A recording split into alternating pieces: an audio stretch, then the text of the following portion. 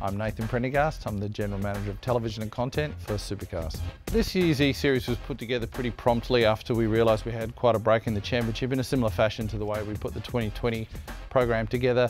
Although what was challenging this year is COVID once again separating our talent and our hosts, so we had to come up with a new way to achieve that and use some different technology. And of course we wanted a different look, so we've used a new studio in here with a big massive LED wall, and we're incorporating that LED wall to bring the coverage to life with new and fresh ways.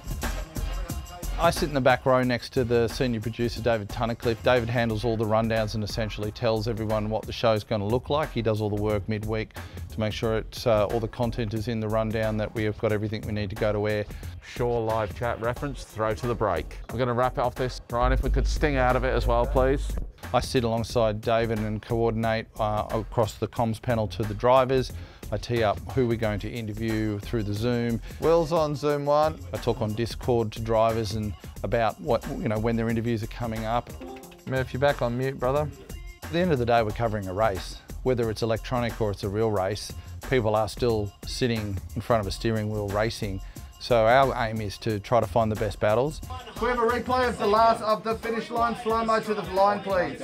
From that perspective, it's exactly the same. It's just an electronic race, but the way we cover it and our philosophies behind making sure that we do the best possible race coverage we can is the same.